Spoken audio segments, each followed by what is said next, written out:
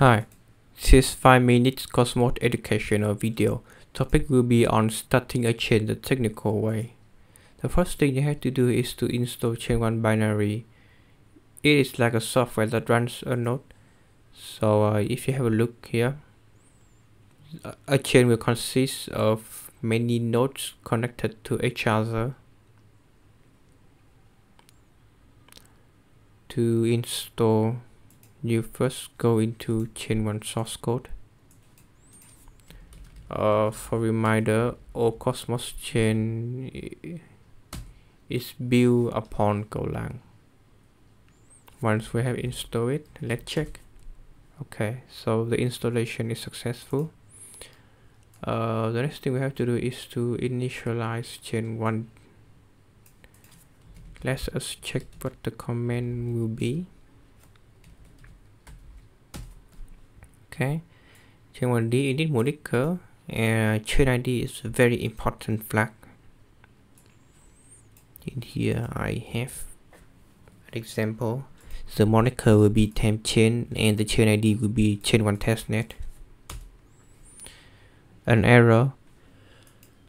Okay, so for every Cosmos chain there will be a configuration file.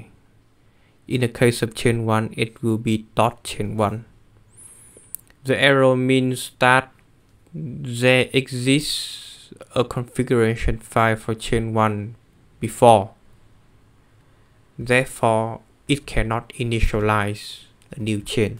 To solve this, we delete it and we recreate chain1d again, and here it is again, chain1 configuration file. Okay, the next step will be adding a validator. In a chain, a validator is very important. It is a special node that validates which transaction to be included in the blockchain. Like there can be invalid transaction or dangerous transaction.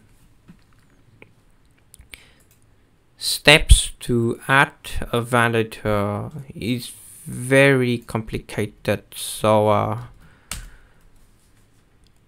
I will walk you through all of this in the next video, so be at ease and don't freak out.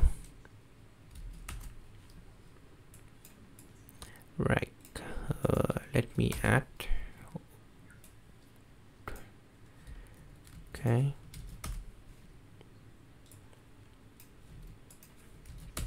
Okay, so basically these are all steps to add a validator, and once we have add a validator, we can start a chain, and voila.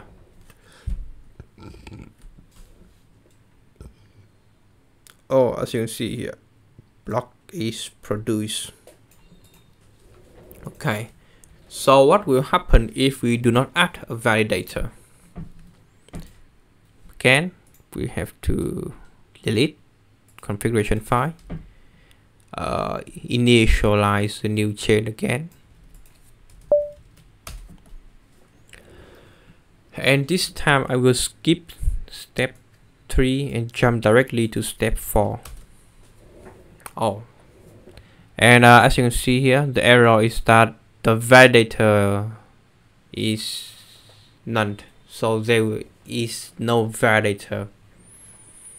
And something you have to remember is that if we don't have at least one validator, the chain won't start. So always remember to add your validator. And thanks for listening, and remember to follow for more educational content.